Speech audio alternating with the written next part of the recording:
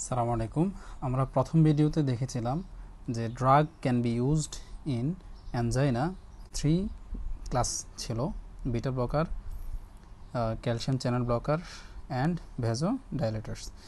এই তিনটার মধ্যে আমরা আসলে বেসিক্যালি ইউজ করব কোনটা? আমরা ইউজের ক্ষেত্রে চয়েস, ড্রাগ অফ চয়েস কোনটা? ড্রাগ অফ চয়েস হচ্ছে ভ্যাসোডাইলেটরস, এটাকে আমরা ইউজ করব।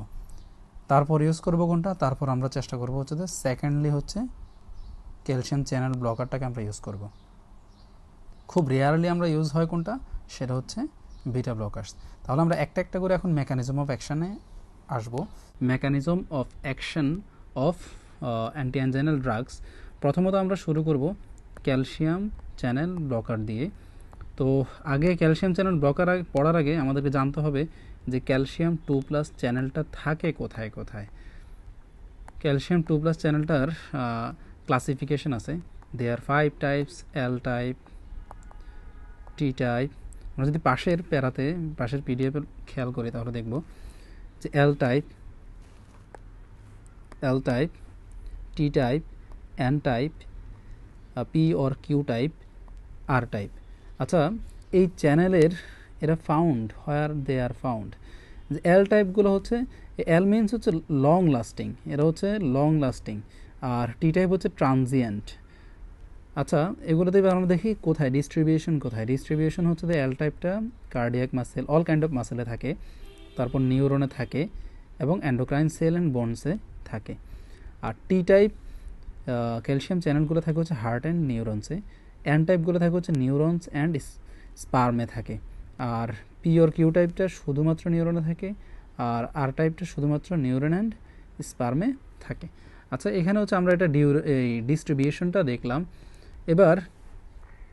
এবার এই জায়গার সবগুলি চ্যানেলকে যদি আমি ব্লক করে দেই তাহলে ক্যালসিয়াম চ্যানেলটার, আচ্ছা প্রথমত আসি, এবার আসি যে ক্যালসিয়াম চ্যানেলের এই জায়গাগুলোতে কাজ কি। ক্যালসিয়াম চ্যানেলের এই জায়গাগুলোতে কাজ হচ্ছে সে কন্ট্রাকশন করে। আচ্ছা, কোনো কারণে কোনোভাবে যদি আমি এটাকে ব্লক করে দিতে পারি তাহলে ঘটনা হবে কি? তাহলে হবে হচ্ছে রিল্যাক্সেশন। তখন আর কন্ট্রাকশন হবে না, রিল্যাক্সেশন হবে। আচ্ছা, তাহলে এটা হচ্ছে ব্লকার দিলে হচ্ছে রিল্যাক্সেশন হয়। তাহলে আমরা দুইটা জিনিস শিখলাম যে ক্যালসিয়াম চ্যানেল করে হচ্ছে contraction and calcium channel blocker করে হচ্ছে রিল্যাক্সেশন।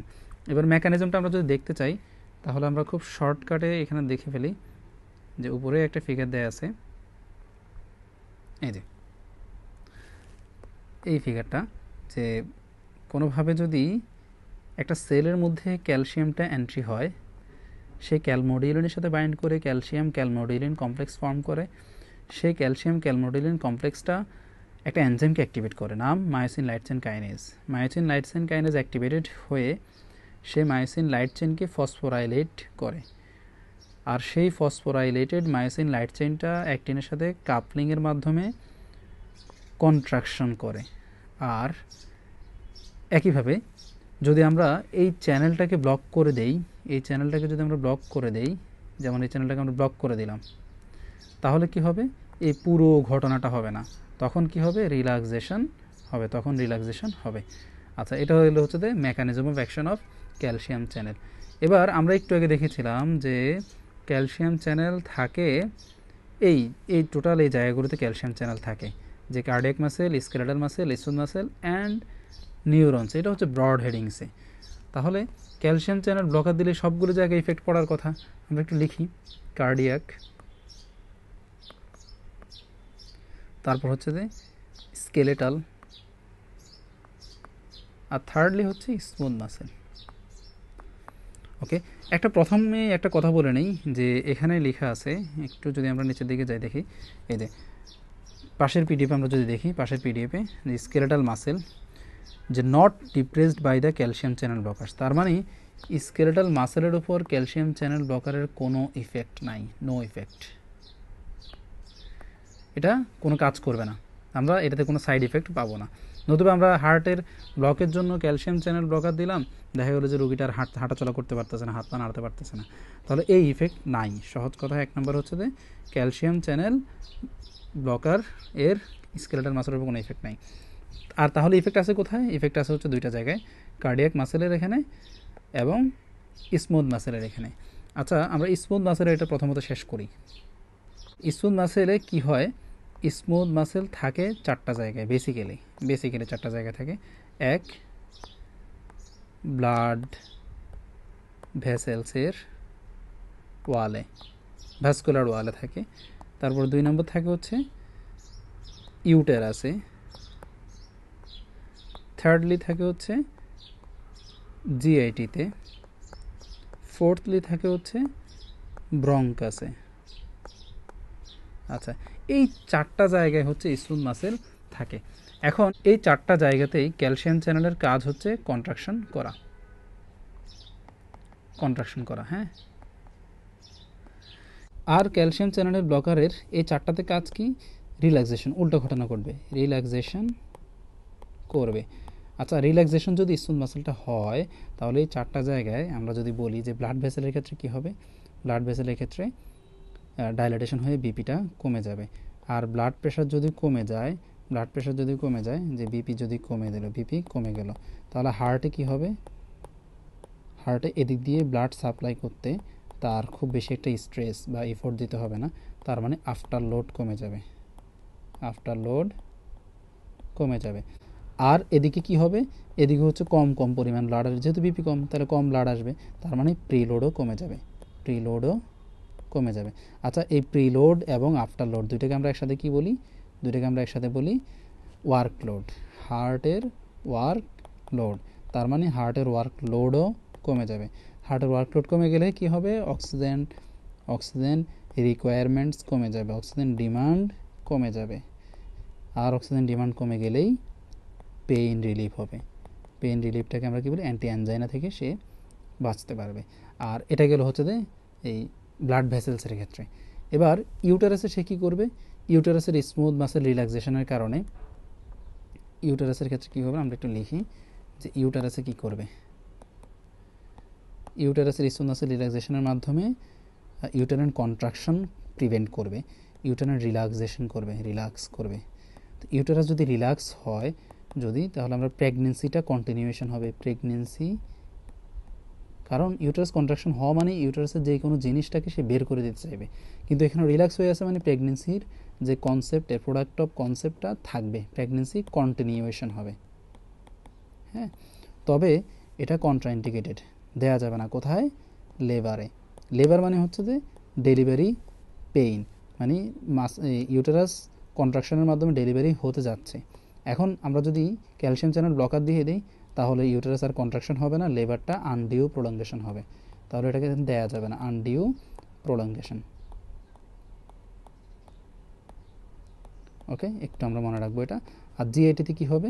জিআইটিতে যদি স্মুথ মাসেলের ক্যালসিয়াম চ্যানেলের কাজ হচ্ছে কন্ট্রাকশন করা, তার মানে পেরিস্টালসিস করবে। আর ক্যালসিয়াম চ্যানেল ব্লকারের কারণে পেরিস্টালসিস হবে না।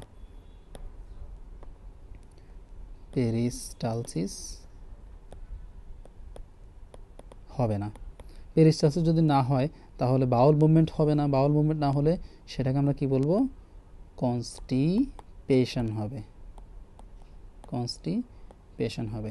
আচ্ছা, তাহলে জিআইটি গেল। ব্রঙ্কাসে একইভাবে ব্রঙ্কোডাইলেটেশন হবে, সেটা ভালো দিক অ্যাজমার পেশেন্টদের ক্ষেত্রে।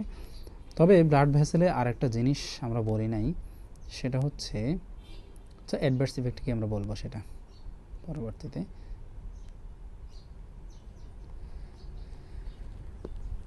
তারপরে চলে আসি আমরা cardiac মাসেলে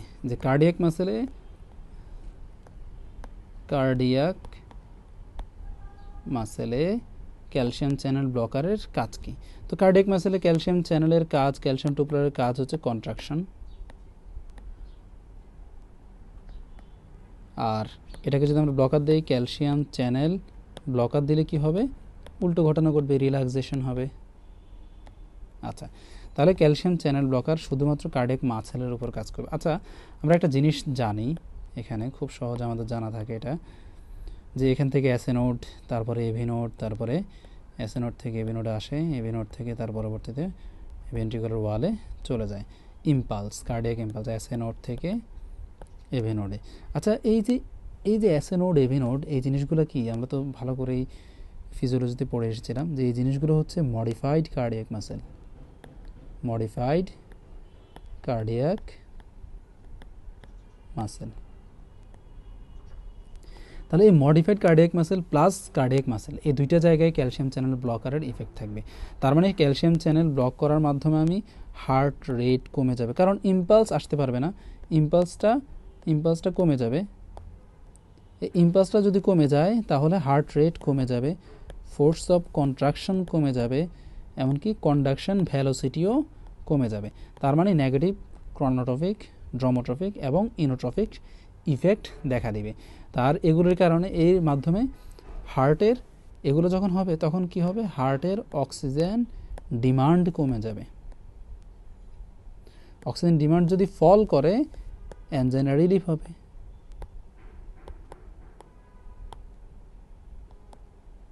classification of calcium channel blocker,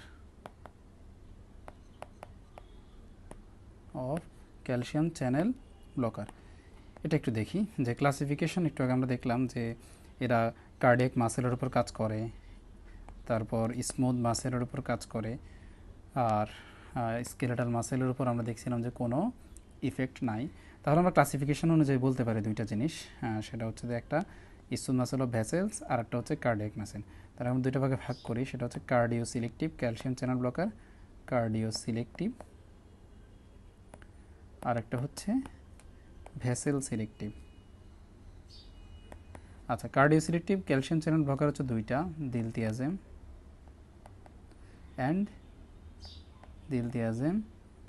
and ভেরাপ্রামিল।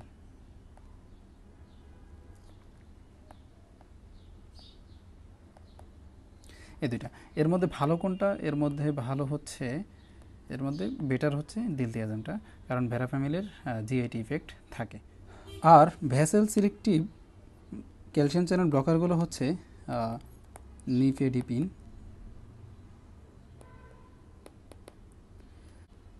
Amlodipine. তো এটাকে আমরা, এটা সবচেয়ে oldest calcium vessel selective calcium channel blocker, that's why এটাকে আমরা প্রোটোটাইপ বলি। প্রোটোটাইপ এটা অনেক আগে ইনভেন্টেড হয়েছে। তারপর হচ্ছে যে নিপোডিপিন, নিভিডিপিন, নিমোডিপিন, নিকার্ডিপিন।